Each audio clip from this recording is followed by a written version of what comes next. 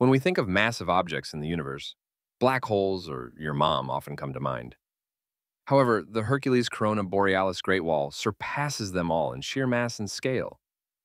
Discovered in 2013, this colossal structure is a supercluster of galaxies stretching about 10 billion light-years across.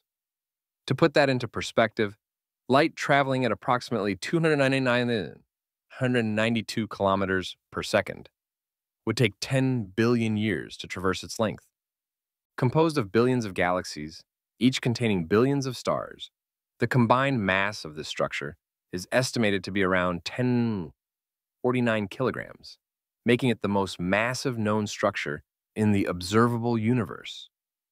Its discovery challenges our understanding of the universe's large-scale structure and raises questions about how such a massive formation came to exist. The Hercules-Corona Borealis Great Wall isn't just massive. It's a testament to the vastness and complexity of the cosmos. And do you know what else is massive? Tell us in the comments.